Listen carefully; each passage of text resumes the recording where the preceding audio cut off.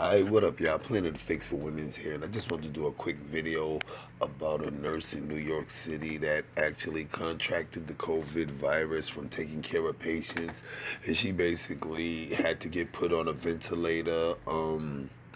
She recovered and then she went into cardiac arrest. But the most disturbing thing of this whole scenario was that after she caught COVID, her job didn't only refuse to test the doctors and the nurses when it first started, but once she contracted COVID, she went into a residency there, and the service was so bad. She was actually telling her family and friends stories of how nurses told her to change her own IV and how she had to lay down and go to sleep in her own urine. So I want y'all to just check that story out. And I always try to tell women this system is not favorable to anybody. Just because it may treat a woman better than a man don't mean that it cares about women. And that's all I'm gonna say. Check this video out. Send prayers to the family and hope she recovers.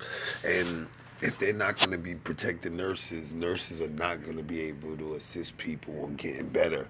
We're just going to have a system without qualified people due to the people in charge labeling them expendable.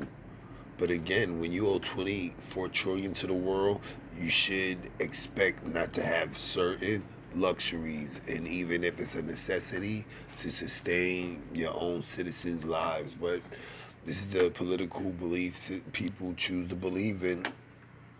Don't let it end you. That's all I say. So send prayers out to this nurse, and here goes her story. With that being said, what you heard and saw was the content. For additional content, click the link in the description.